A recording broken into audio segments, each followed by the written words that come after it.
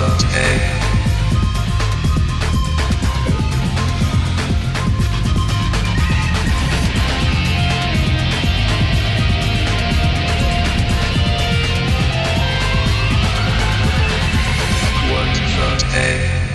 everybody, welcome to What the Tech. I'm Andrew Zarin. Of course, I'm joined by Mr. Paul Thurrott. How you doing, Paul? Pretty good. How are you? Back home. Yeah. Yeah. You made it. You got on your train on Tuesday. Mm-hmm. How was it for you? How was the trip? It was tiring. It was quick, though. You know, day trip to New York. But it was good. I got to see you guys. And I went out to a Lenovo pre-IFA briefing. So it was Lenovo, computers, tablets, and so forth, and phones. Actually, they make phones too, and then Motorola as well, which is part of Lenovo. So did they? It seems like everybody has made their announcements before IFA. Yeah, it seems like the thing to do. Was that what this was? It was hey, this is what we're going to unveil in a couple days. Yeah, what they were doing was specifically because a lot of people can't go to Berlin for a show like this. It's sort of like the CES of Europe, or it has evolved into it. And so they just did it for U.S. press so they could have a peek at what was going to happen. Because everybody seemed to. Samsung had a big announcement. Motorola had a big announcement. Lenovo, Asus, Acer. Yeah. Almost every single PC manufacturer and almost phone manufacturers also are now doing usually this. is because so many devices come out for the holiday season. IFA has turned into the what I always thought CES should be, which is something right before the holiday season, not something 9 months before the holiday season. It's bizarre, right? Like these events, the purpose of these events were for the companies to make their own big unveiling, and that's why they attend them. Right. Now it's just being there is the purpose for these companies. There's no unveiling really is happening. Everything is announced, right before.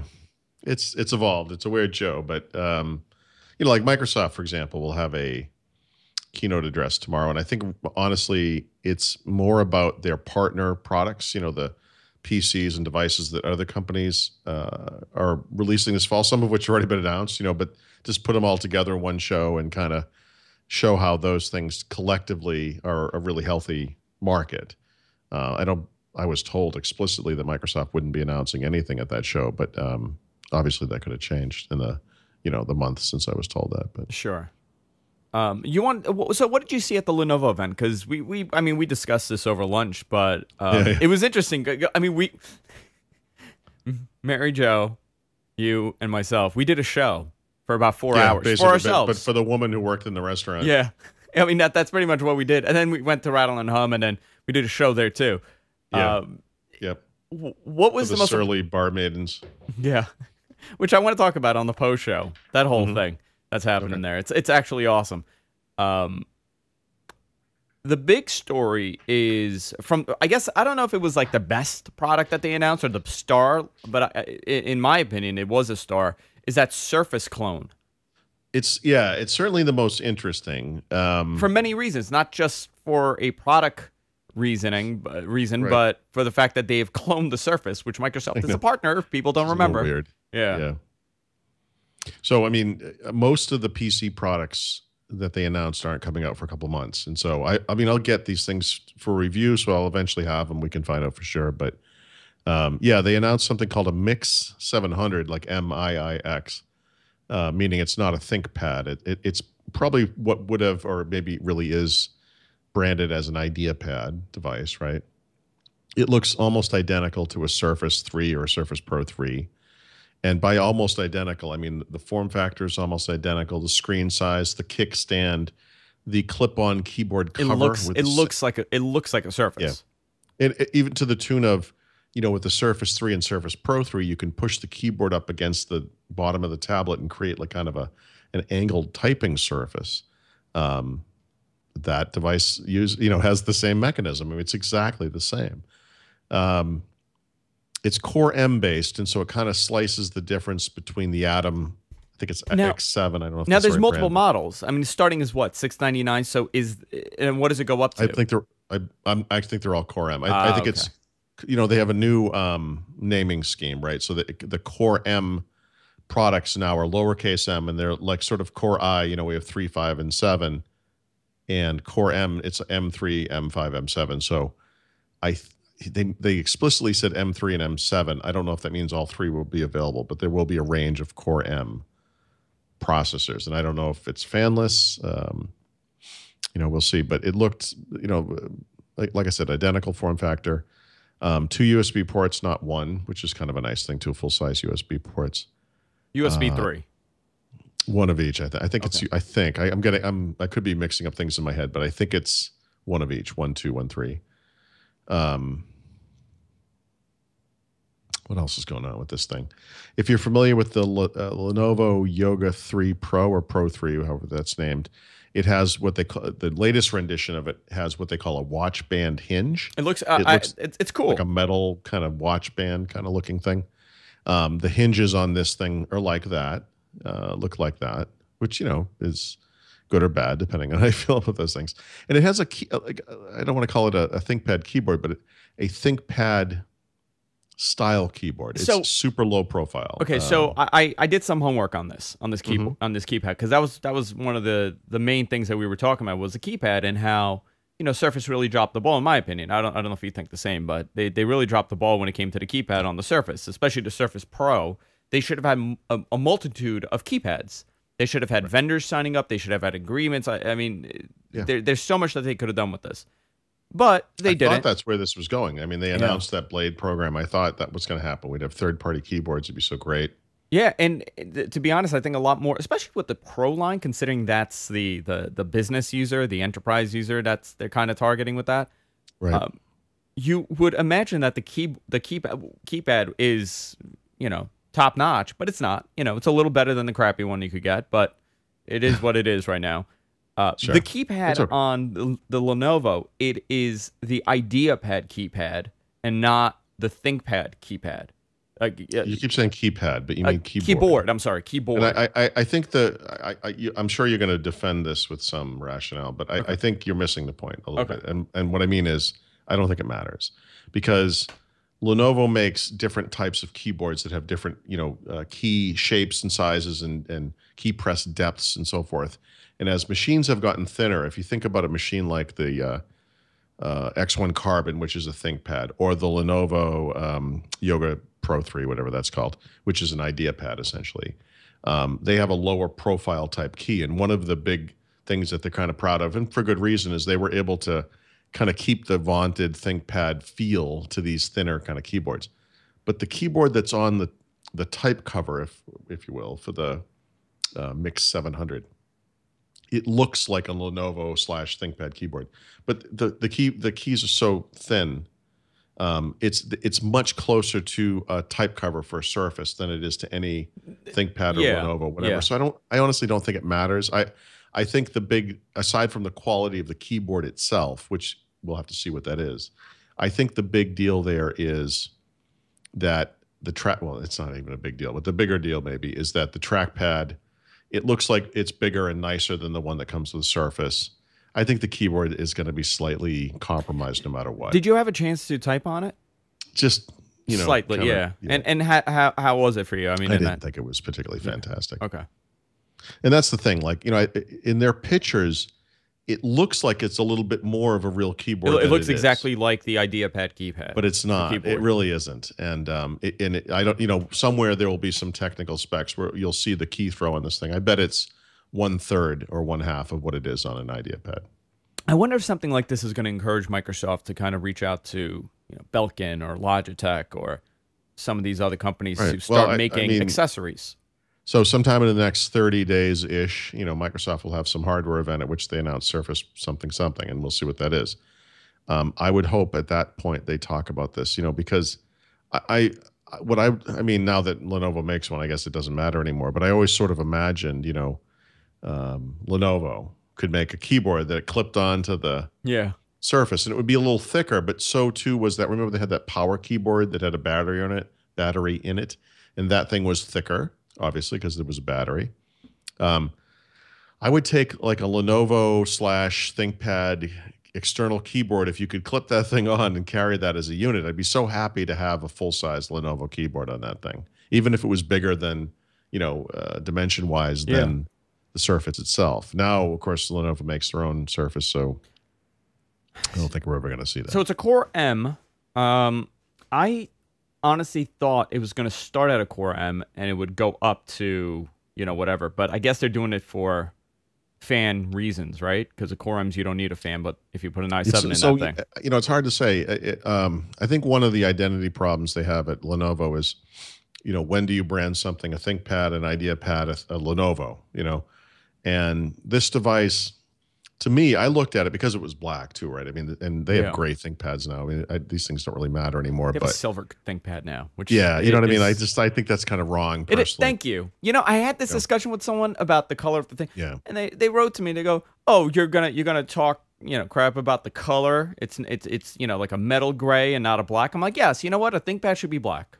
Should be black. Yeah, I agree. And I want the keys this thick. Yeah, and I want it to make a ka-ching sound every time I hit it. They've done an okay job on the keyboard, but from afar, this looked like a ThinkPad to me. And as I got close to it, it was like, okay, wait, this is Miix. The Miix branding, that's a consumer brand. I mean, so I think what they're going after there, obviously, are home users, but also potentially younger students, that kind of thing. And some professionals will buy it. But I guess it's, if you compare it to Surface, you might say more of a Surface 3 customer than a Surface Pro 3 customer. That maybe next year we'll see a ThinkPad version of it, because they did that with Yoga. Remember, there was Yoga was IdeaPad, and then now there are ThinkPad Yogas. In fact, they announced 2 new ones at the show. So maybe the bigger screen, detachable ThinkPad will have this branding. I don't know what they'll call it, or I'm making it up, so I don't even know if it will exist. But I mean, maybe that happens too, because a 12-inch, I think it's 12 or 12.5-inch screen, a little small. Surface size. Yeah, I would love it to be like 13 inches, 14 inches. Kind of make it the size of an actual laptop instead of the 12 and a half. Yeah, I keep looking for something like that. I saw a story today that was about a Toshiba device. It's a detachable. There's so many of these things now. The screen clips off of the keyboard, and I misread it as 14-inch detachable. What it was really saying was something like Toshiba announces 14 new devices or whatever. And of course, this thing was just yet another 11 or 12-inch device. And I would like something like that. I'd be okay with that. I tend to go for the bigger devices, if I can. Yeah, what's surprising to me, that it's taken this long for the OEMs to come up with what Microsoft had envisioned for Windows 8 laptops to be.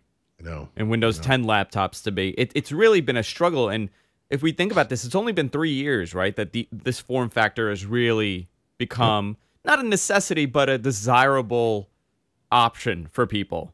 Convertible laptops, it didn't really matter unless you were a doctor with Windows 7.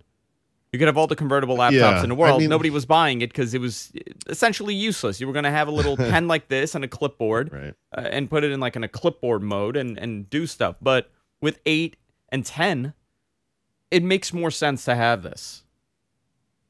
Yeah, and I think with Windows 8 in particular, aside from just the resistance from the PC maker community, there was this sense of feeling out, what do users want? Like, what are they going to rally around? Like, we'll throw out a couple of different device types, like which one will actually take off the market. And I think the convertible thing, which has really been around since the early days of tablet PC, go back to 2002, 2003. I think there's some market for that. I mean, obviously, when you have something that is basically a laptop and you're swiveling the screen around and reversing it somehow over itself and writing on it with a pen, you're talking about a device that's going to be a little bit heavy and big and bulky, to use as a tablet. And so in that scenario, you're talking about something that is a laptop that very occasionally you will use as a tablet. Yeah. And maybe there's a market for that.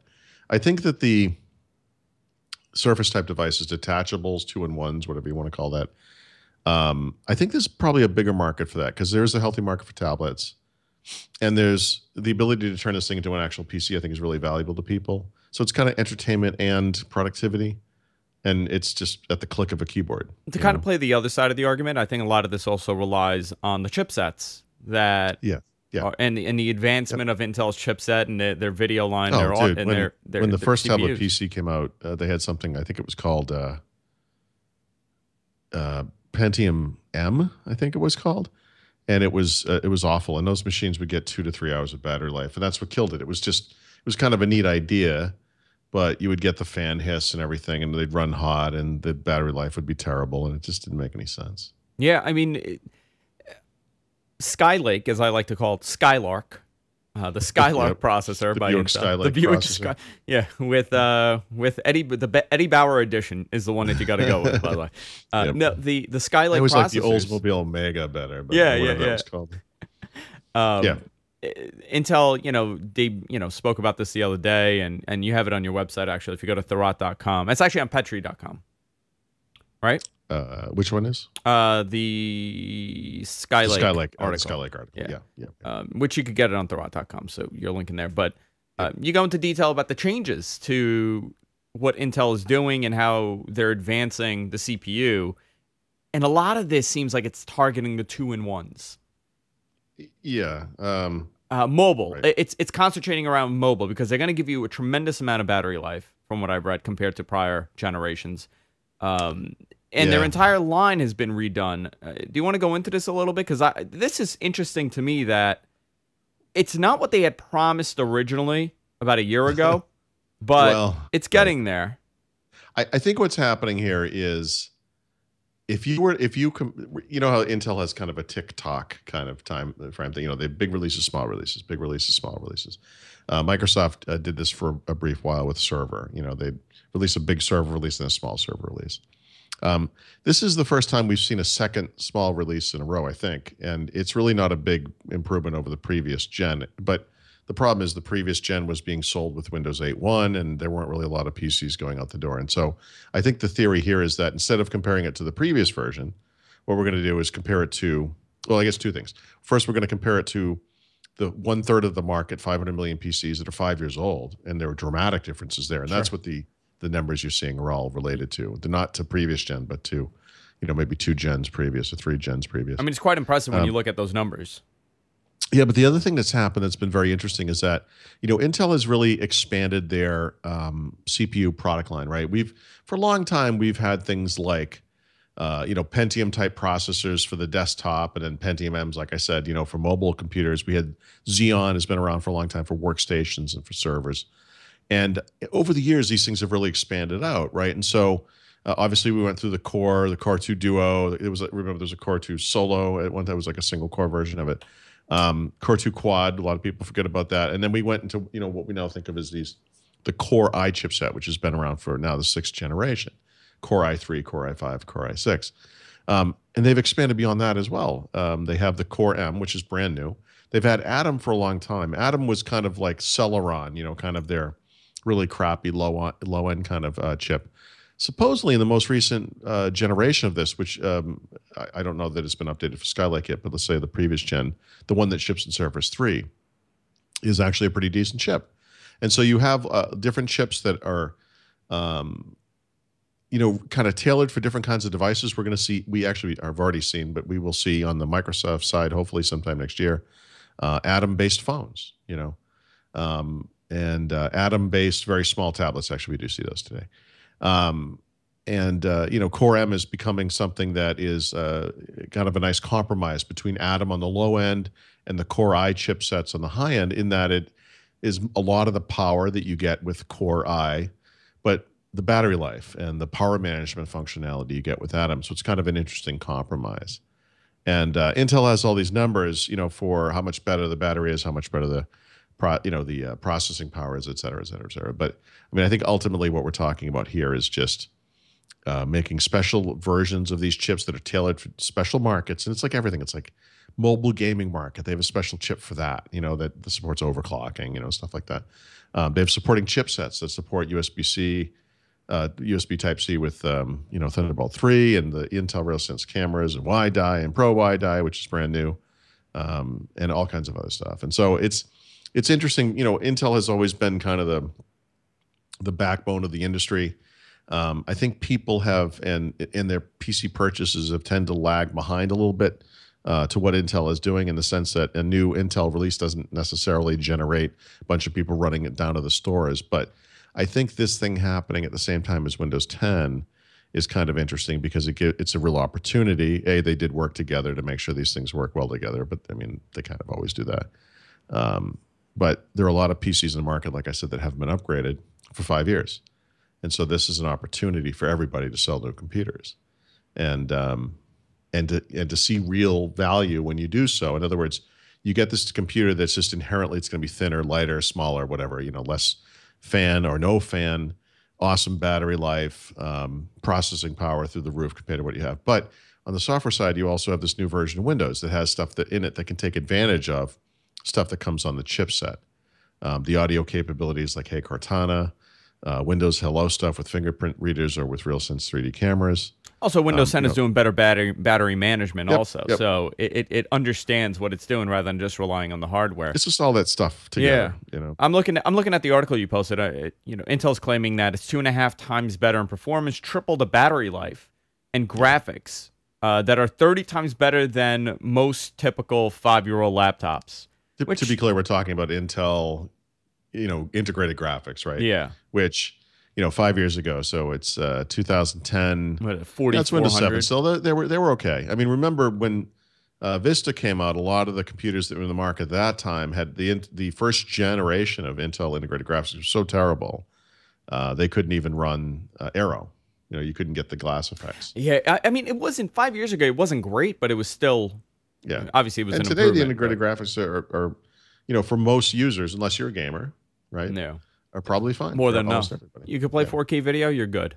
Mm-hmm. That's how I see it. I have a friend that bought a gaming laptop recently, a newer gaming laptop. Yeah. And, which one did he get? I can't remember which one. I'll message him, I'll ping him, and I'll ask him. He actually had to return it because the battery life was so atrocious on it. Because it was running an i7 in there, but it wasn't like a mobile version. It was like one of those big, thick ones, the laptop. He had to take it back, and he returned it. It would give him like 2 hours of battery life at most if it was just just working. So, you have to decide what you're going to do on this thing. Even now, even with this, unbelievable chip that they're putting out, you're still not going to get the performance out of the battery when you're starting to play games or do anything that's graphics intensive. Yeah, I mean, there's not much you can do about that. Or CPU intensive. Yeah, no one's going to go to a gaming event with their laptop and not bring a power supply. I mean, those things are still going to get with Intel getting into the mobile field, right? With like chips for phones and tablets. I'm interested to see what Microsoft does with this, with possible future Lenovo's, future Lumias. I'm reading Lenovo on my screen as I'm saying it. We've heard the rumors about the Surface phone, which who knows, but the rumor is that they're going to use Intel on that. Yep, that's what I've heard. Yeah.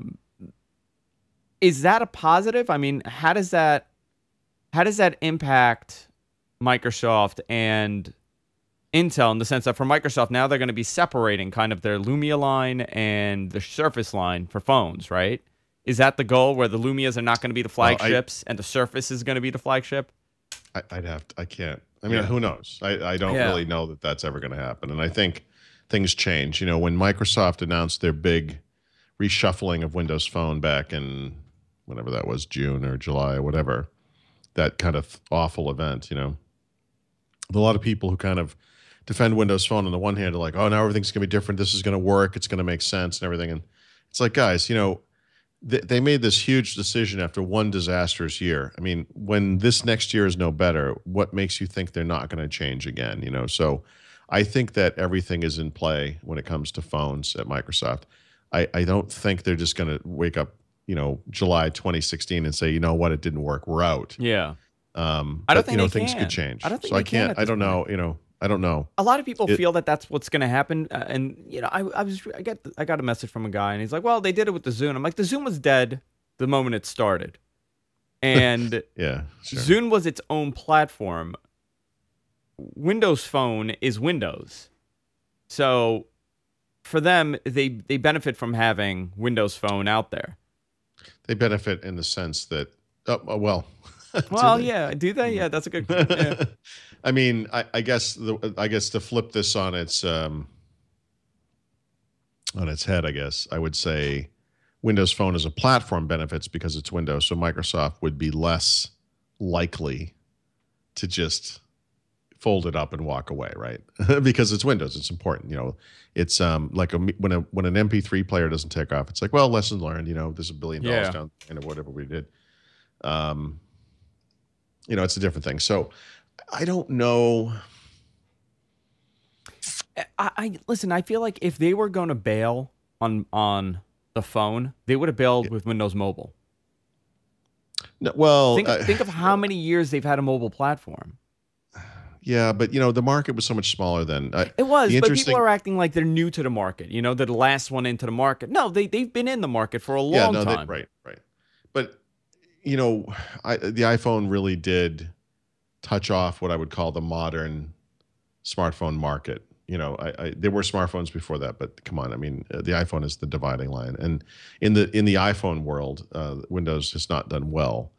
So the problem is the stakes are higher. The market is bigger. That market is much bigger than the market for PCs. It's much bigger than any market that Microsoft competes in, and they want a piece of that. And so obviously, mobile software, they can get us the services and apps and everything. That's fine, but they'd love to have a big platform there, and it just, I don't know, it just doesn't seem like it's happening.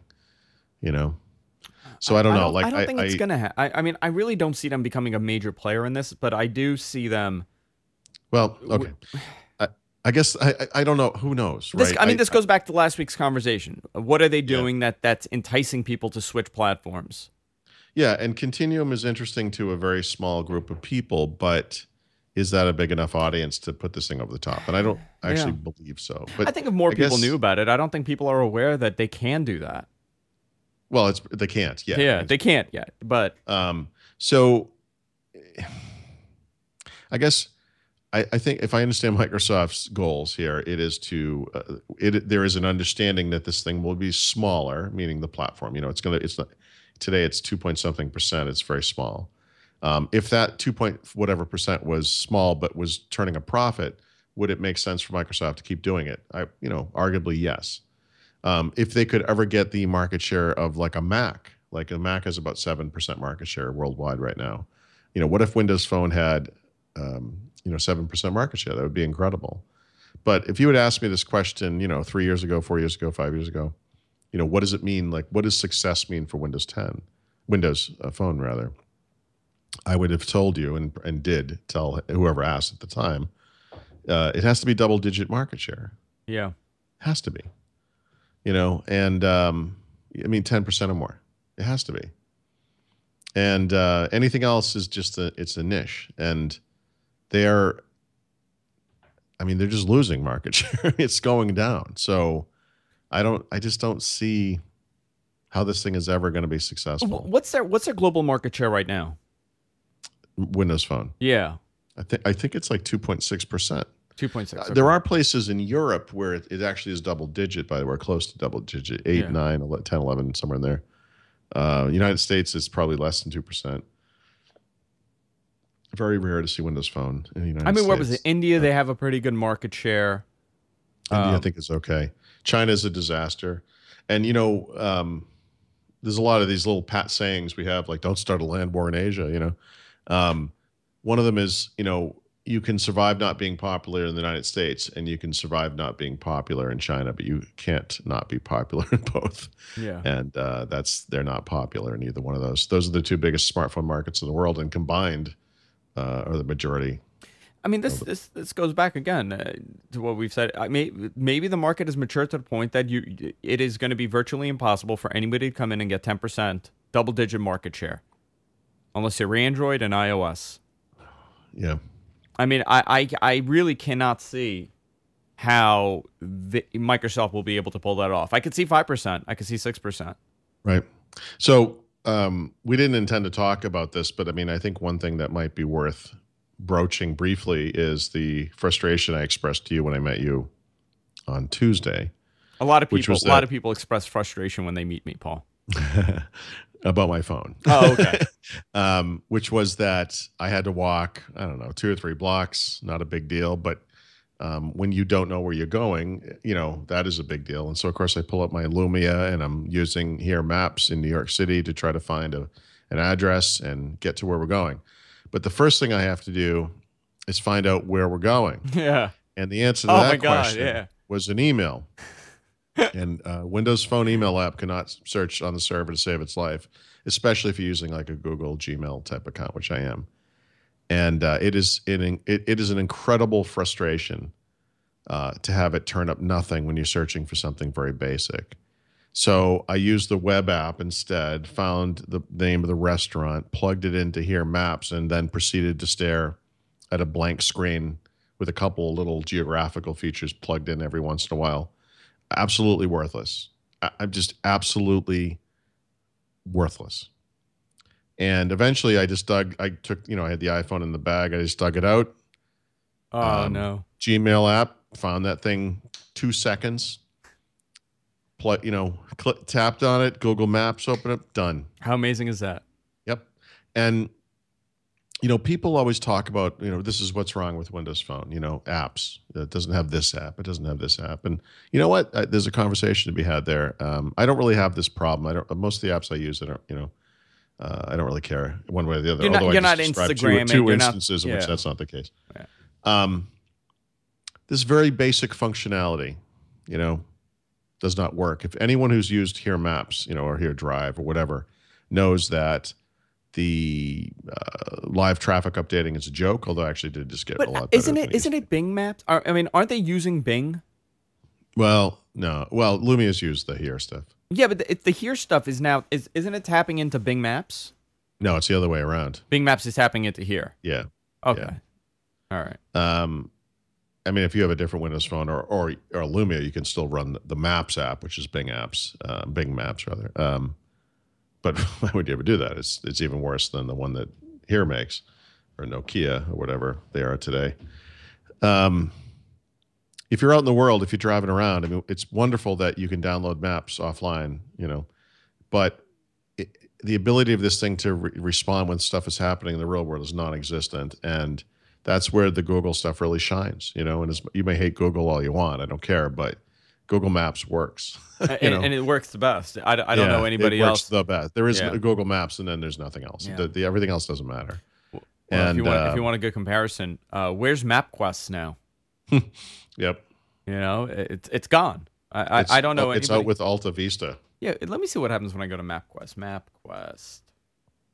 MapQuest is where you go when you want to print out a map on paper.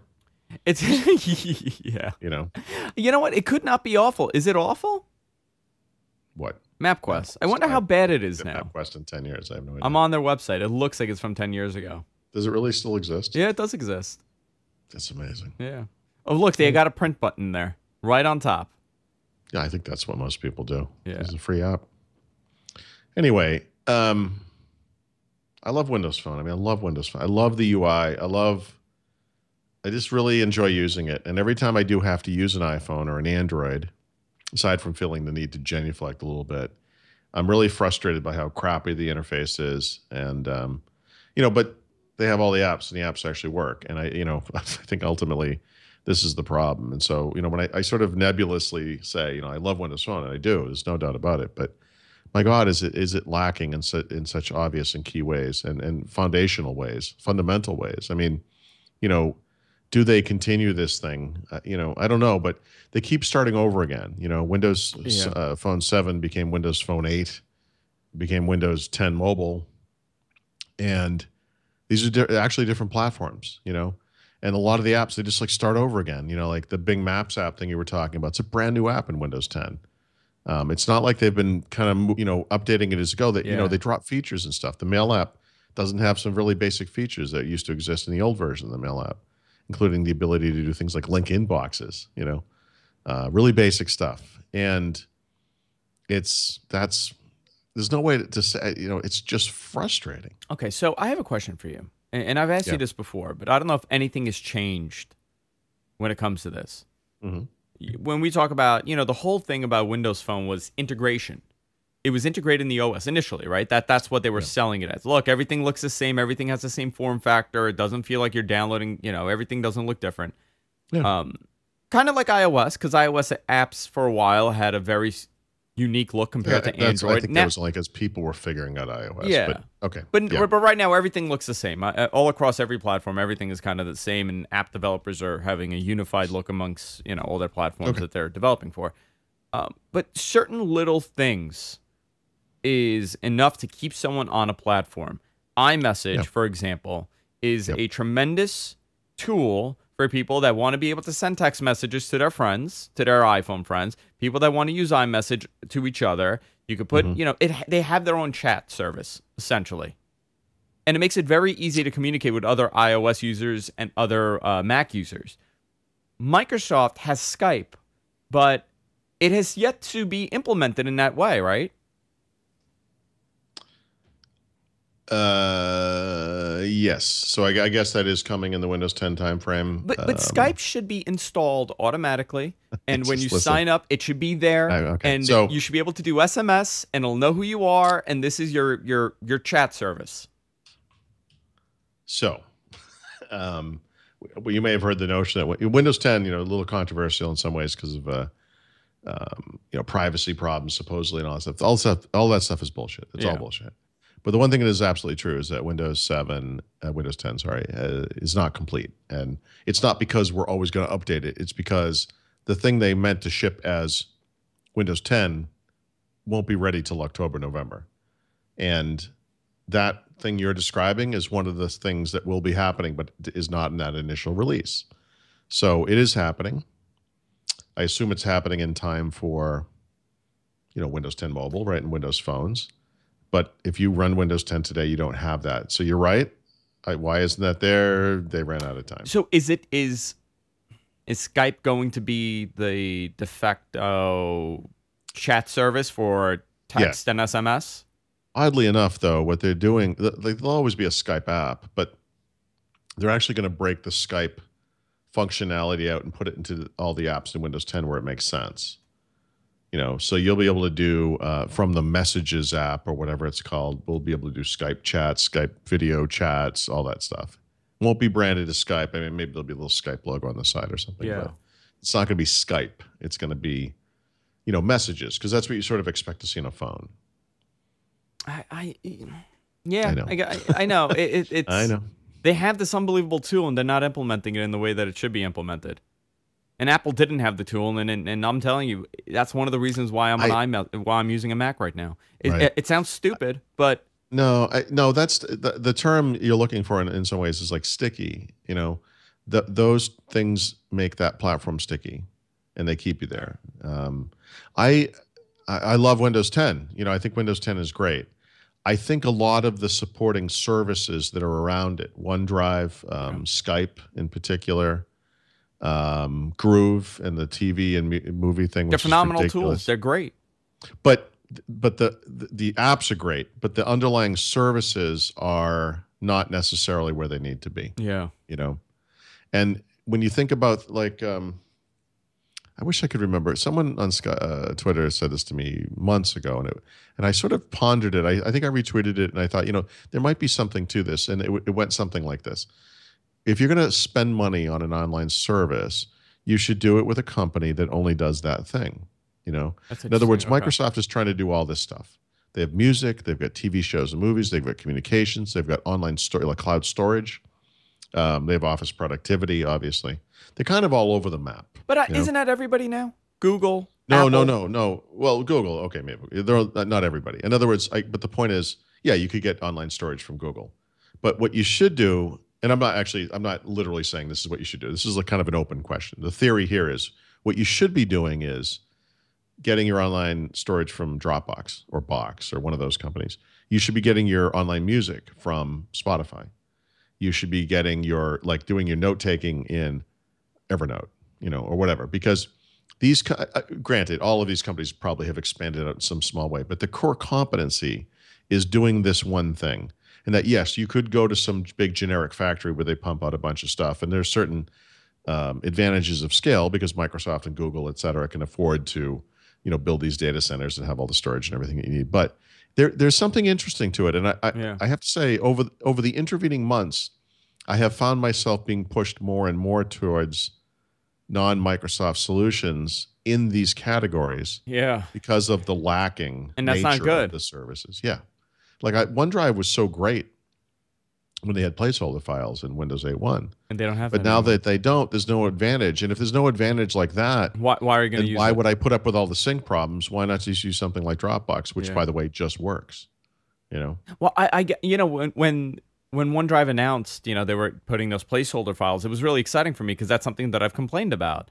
And that's an issue with Dropbox for me, that you don't have the placeholders. You actually have the files. So Yeah. I want to sync to an account. I want a folder to sync, but I want to be able to say, you know what, this folder I want the placeholders to show. This one I want to be able to sync everything. Well, so Dropbox doesn't do that. But Dropbox they does will, not do that. No. Yeah, they'll let you pick the folders though. You could pick the folders, but if you connect, like on my Mac, I could connect. But here's it. the thing. So I guess, look, I mean, I have some crazy amount of stuff up in OneDrive. But as far as, like, for example, I put my books are in Dropbox now. I took them out of OneDrive, so my books are in Dropbox. We're talking about a very finite amount of storage here, so it makes sense. And I don't know how I could look it up if you want to know how much it is, but this is the type of thing, like I can sync this to any PC that I put Dropbox on. I just sync the whole thing. It's probably 5 gigabytes or whatever. My OneDrive storage is 1 point something terabytes. That's not going to sync down to all of my computers. And so it kind of forces you to think about things a little differently. But I think the bigger point is that most people don't have that much stuff in cloud storage. It doesn't matter, other than maybe photos. And you don't necessarily want every single one of your photos to sync down your computer anyway. So Yeah. what you really want is an app that can connect to that stuff and use it on the back end. And the Photos app can do that in Windows 10. Or you could use a service like Google Music. Google Photos or whatever. Right now they have what, 5%? Microsoft actually announced it, that they have 5% of the market. Well, yeah, they announced they have 75 million. They have, yeah, it's 5%. That's Apple's platform. That's they're Almost, yeah. inching up to every single Mac in use right now. As of today, they've probably already passed the Mac. I mean, sometime in the next Yeah. days, they will have more people using Windows 10 than the Mac. I mean, that's a tremendous And that's number usage, for right? them. That's not market share. That's Yeah. like usage. That's a tremendous number. And when you have moved people over like that, you could do so much. But the thing that kills me is they have that platform, and I don't mean platform like computing platform. I mean like platform like a box, a soapbox you can stand on. You have this opportunity to provide people with these services, and they're going to have a certain number of people who just use OneDrive because it's built in, that just use the Office stuff because it's so easy because using Windows and get the apps for free or whatever. They're just maybe they will just use Groove Music. I can't see anyone doing that. Maybe they will just use TV and movies. Maybe they will use Bing Maps. I don't know. The problem is, like, a lot of the stuff they're offering is so lackluster. I think what happens is people upgrade and they're like, well, I was already using Chrome or Firefox. I'm just going to keep using that. I was already using Dropbox. I was already using whatever my calendar email thing is. I'll just keep using that, Yeah. They don't really offer a compelling enough argument to do anything other than shift what's underneath everything else, meaning they're going from Windows 7 to Windows 10. I think there are good arguments to be made there for doing that, depending on the age of your machine, et cetera. But this other stuff needs to catch up. This is way off. This is way off script here. This is just something that is painfully obvious on both phone and PC right now. I don't know what the answer is for them. And I think because you're right, because they're attempting so many things at the same time, it's getting done slowly. For example, like the Windows Store that's in Windows 10 is terrible. It's just as awful as it's ever been. It's still the same old crap that's always been there. The stuff they're promoting today up in the top, graphic part, are USA Today, an app that's been around for a long time. Flipboard's been around for a long time. Asphalt 8, which is a game, it's been around for a long time. Minecraft, which has been around for a long time. Granted, the Windows 10 version is new to Windows 10 or whatever, but you could get Minecraft on Windows 10 very easily. And then there's a Lara Croft game, which is one of those 3D puzzle type games. It's not an actual Tomb Raider game. It's kind of like I think it was a Hitman Go game that came out earlier. So it's a mobile game. So that one's actually new, but whatever. So we're not talking about a bunch of fresh, stuff here. Solitaire, Candy Crush Saga, Netflix, OneNote, Facebook. this is stuff that's just kind of, there's not a lot of differentiation here. You can buy music. Why anyone would do that, I have no idea. From Microsoft, movies, even worse. Why anyone? I mean, I guess renting movies doesn't matter where you get those from, but I don't understand what the point of this is. Like, Yeah. and I don't, and I really, what I really don't understand is how you fix it. Yeah. I don't know. How do you make something this lousy better? I really don't know. Talking about lousy, Paul. Yes. You went. You know how I feel about those smartwatches, where I'm not crazy about them. You actually like the Motorola 360.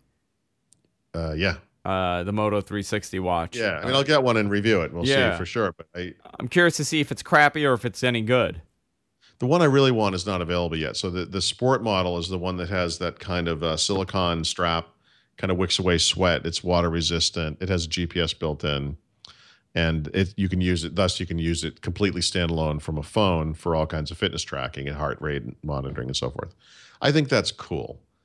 But the ones that are available is second gen. They have versions for men, versions for women. The men versions come in two different sizes. And I think they're starting to get it right. Yeah, I think the shape and is that's right, what I was going to ask you.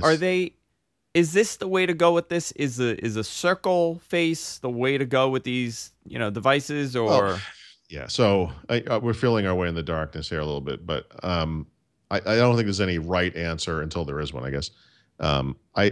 Someone, not me, had said something like, shocker, you make a watch that looks like a watch and it makes sense. I don't know when it was, a year plus ago. It might have been at Google I/O last year, maybe. I don't remember, but they showed off like the possibility of round watch faces. And I thought that makes a lot of sense. We don't think of computer displays as ever being round, but on a watch that makes sense. It just looks beautiful. And I think the navigation model in Android Wear makes a lot of sense. It's a lot simpler than what Apple did. And, that those two things combined could make sense, and so the first gen Moto X, it was like, oh, look at that thing, it's really beautiful, but a little big, a little expensive, whatever. Because Samsung also debuted their new Gear, the Gear 2. Yeah, but that one's based on Tizen or whatever that thing is called, not Android Wear, and I'm not interested in yet another wearable platform. Yeah. I don't understand why they would do that. And it's very the interface is very iOS, the Apple Watch platform like. Watch OS or whatever they're calling it. Well, because there's nothing Samsung can't steal from Apple. I mean, even down to like it has the round, the round little. Oh yeah, the little bubbles. Yeah, the little bubbles. Stupid UI. That's it. We based our UI on chaos theory. Yeah. I like the Moto Watch actually. Again, it's still not there for me.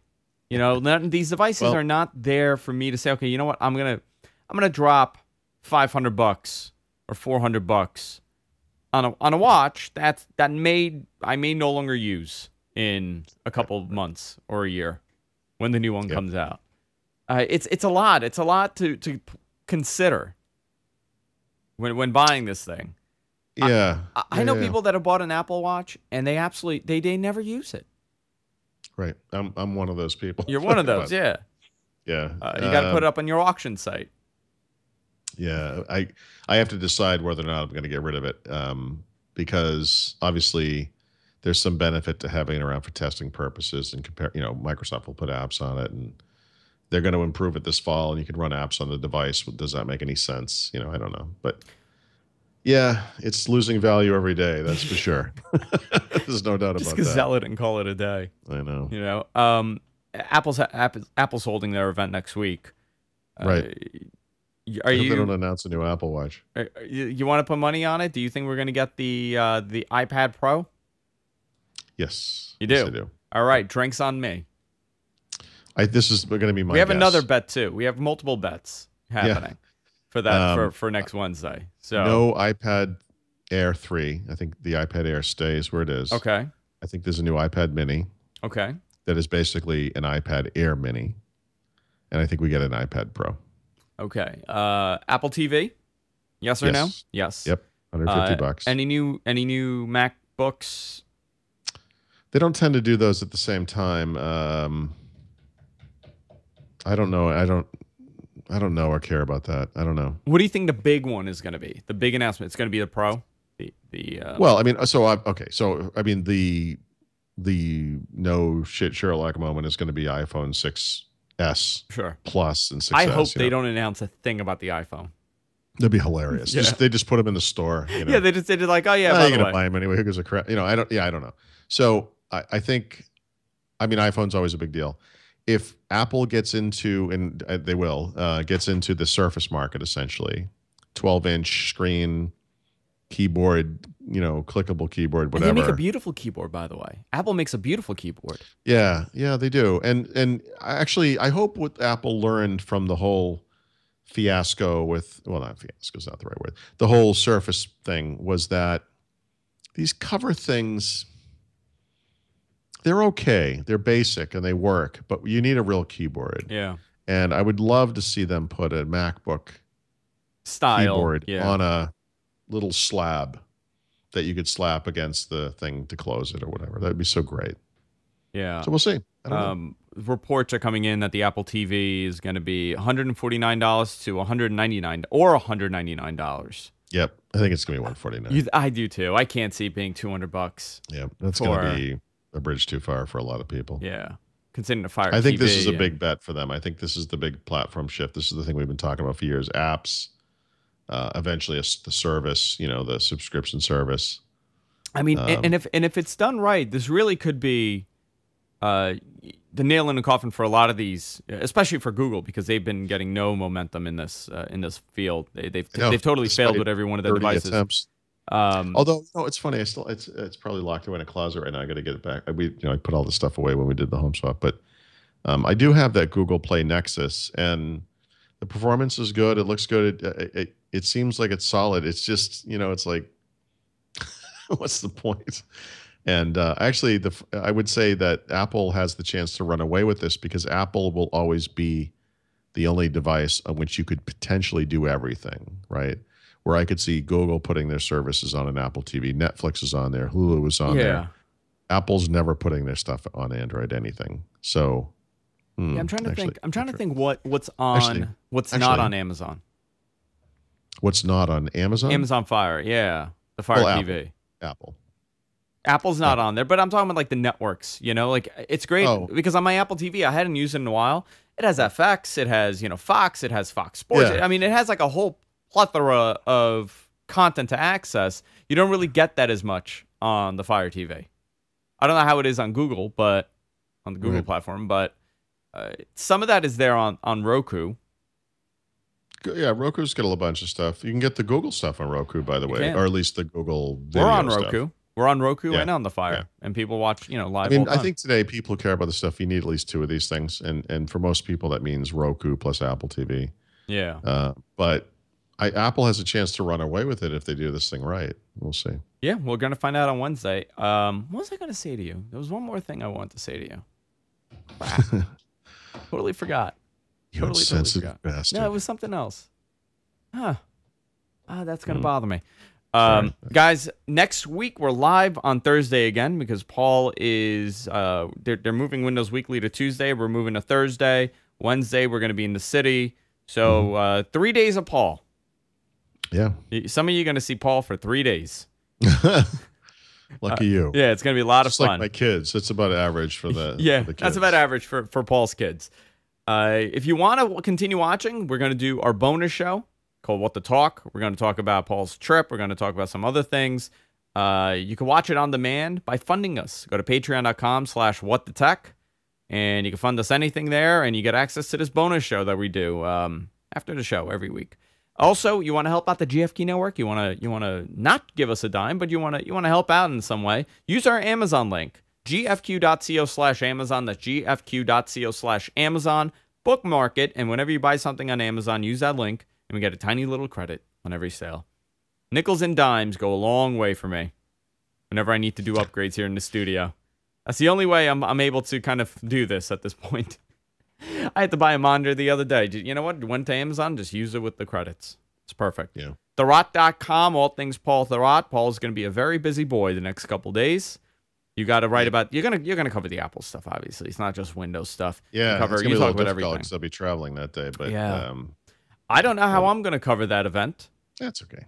I don't know how I'm doing. Oh that. right, yeah, actually, you're gonna be screwed. Yeah, I kind of am. So I may have someone substitute for me and cover the event because I do want to come to the thing and I got to come early and. What time is the Apple event? 1:00. They never do it on a Wednesday either. So it's a Tuesday. Right. Or, like Wednesday. You could come afterwards. Yeah, but it's 1 to like 3:30. Yeah. And by the time I get there, it's 4:30 and then you're going to be leaving. Yeah. Everybody's going to be gone. And just some drunk guy at the bar. I'm like, you missed it. Right. It was great. It was the best event ever. Follow Paul on Twitter at The Rot. You can follow me at Andrew Zarian. And that's it, guys. That's it for this week. Stay tuned. If you're watching live, we got another show coming up. If you're not, see you next week.